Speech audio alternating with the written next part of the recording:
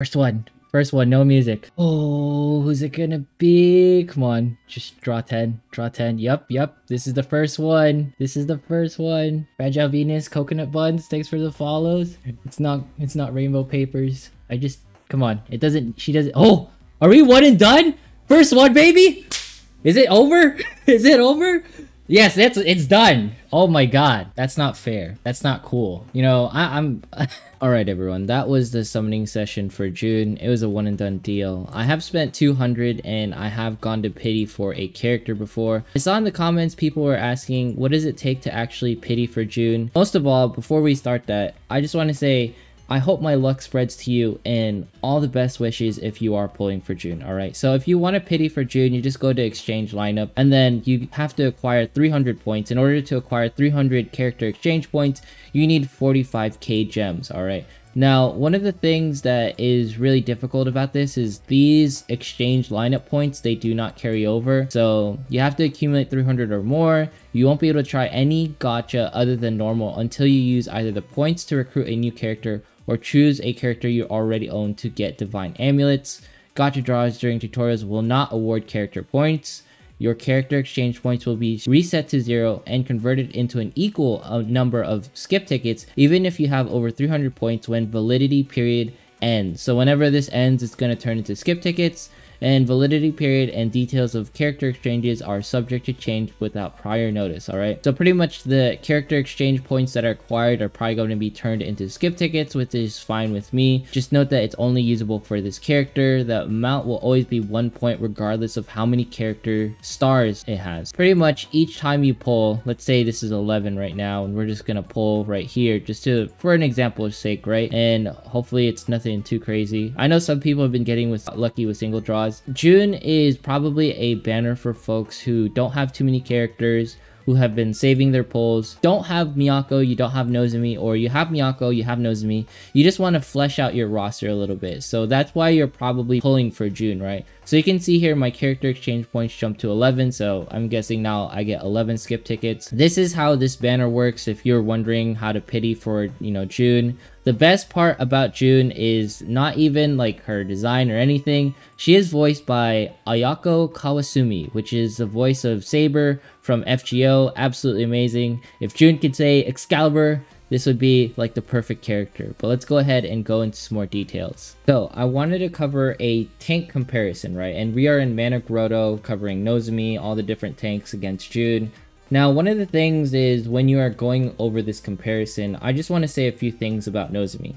Nozomi is still the best utility tank, and she will be the best tank overall for general usage, not because of her ability to take hits, but of her ability to stun, her ability to heal the front line, and her ability to taunt, right? Because it's not her ability to keep herself alive that makes her stand out from everyone else. Peko right here, right? Thing is with Peko is that she has to keep sustaining herself with rice balls, and she buffs herself to a degree where she can actually take hits.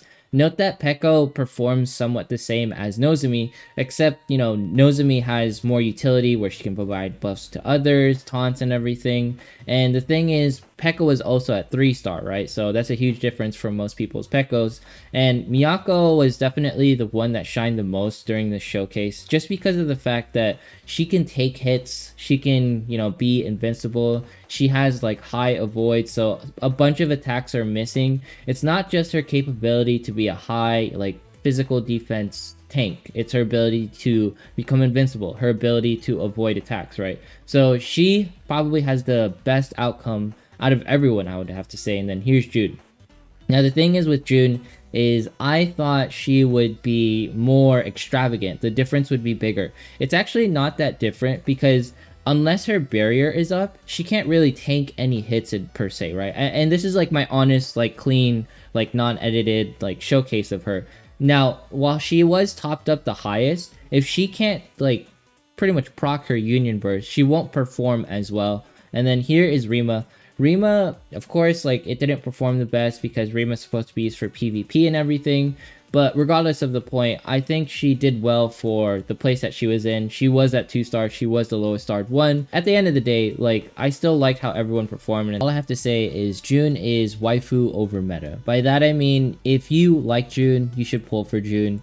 If you are trying to chase meta, like, June is also for you, clan battle, PvE wise. But if you're a free-to-play player, you already have Nozomi, you already have Miyako, and you feel like, is this character going to change the way I look at things? In some ways, sure, but we don't have the content to really showcase where June really shines. June really shines in event modes, right? Where she can tackle bosses, where she can go about her day and use her Union Burst and recover all of the stuff that she gets dished out to her.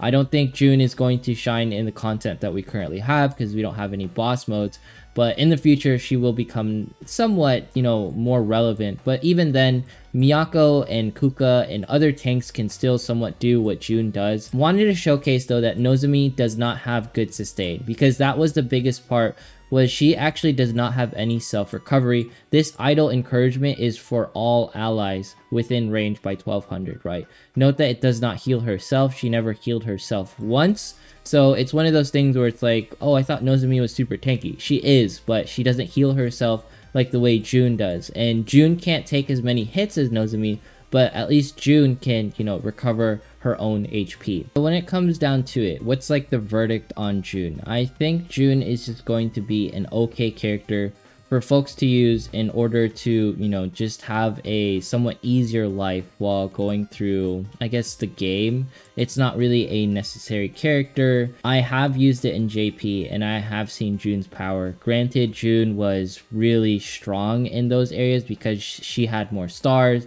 She had unique equipment. She was obviously stronger than most of my characters. But at the end of the day, it's not really a character that you have to have, right? That's what I explicitly want to say, because I don't want people to feel like, oh, I didn't get June, I'm missing out. She's going to be added to the permanent banner. June is not going anywhere as far as, like, you know, you will never be able to get her.